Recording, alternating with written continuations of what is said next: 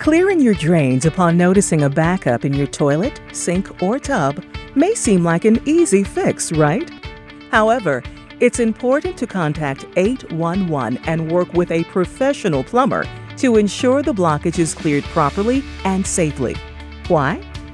Prior to working on a sewer line, assume the sewer blockage may involve a crossbore.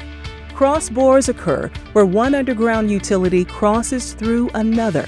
Statewide in both old and new neighborhoods, crossbores may have been unknowingly created in sewer lines.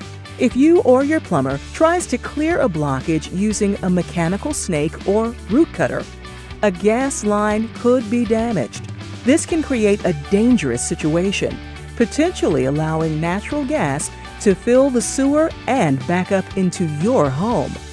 The following steps should be taken to prevent damage to underground utilities. Call 811 to have utilities properly located free of charge.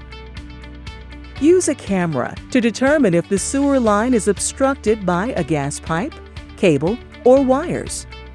Inquire within your community to see if a natural gas line or other utility has been installed or upgraded. If you suspect a natural gas pipe is found in the sewer line, stop all work immediately. Contact Virginia Natural Gas to report a natural gas emergency from a safe location. Be sure to let the customer service representative know that you have discovered a crossbore so that steps can be taken to safely remove the natural gas line. Thank you for your partnership in safety and protecting your family, home, and neighborhood.